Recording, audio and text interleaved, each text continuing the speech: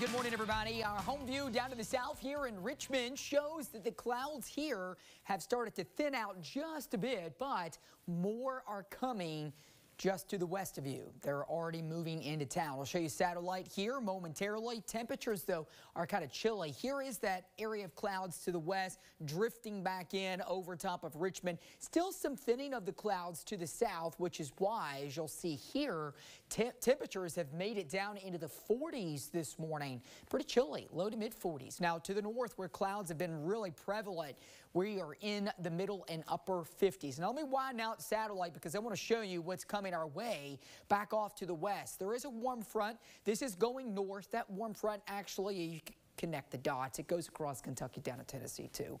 It lifts north. Rain stays to our west during the daytime. This cold front would be the front that brings us a better rain chance, but that's not until we get into tonight. Really, by later today, with the front going farther north, we could thin out the clouds a bit this afternoon. Here is a band of some stronger storms to our west, but look what happens as they move east.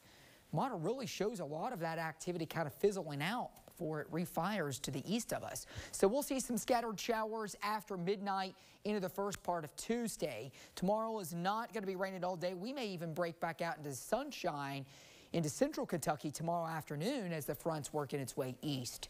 Today, overall, the grand scheme, mostly cloudy, mild, mid and upper 60s. We drop into the 50s tonight. A few 40s could still be sprinkled in some of the deeper valleys here, but we will bring in that chance for showers after midnight. We track a taste of colder air, though, coming. Much colder. Yeah, it's going to be moving in here by the end of the upcoming week. And then waiting in the wings is likely another ridge, a warm up back in the plains that may try to nudge toward us into next week. But you can see, look at that Thursday.